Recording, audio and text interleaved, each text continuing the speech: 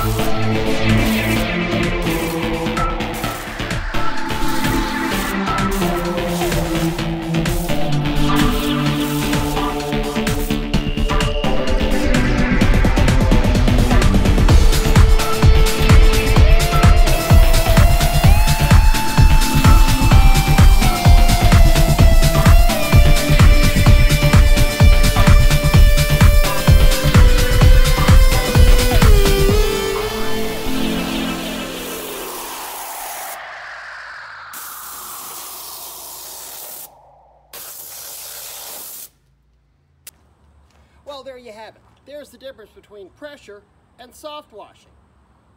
I think it's some pretty compelling evidence right there. High pressure is great for a lot of things. There's plenty of applications where we use it. Concrete cleaning, grease removal, certain stains, some metals for removing rust. But on the average residential or commercial property, doing the exterior, that really needs to be soft washed. Save the pressure for the flat work.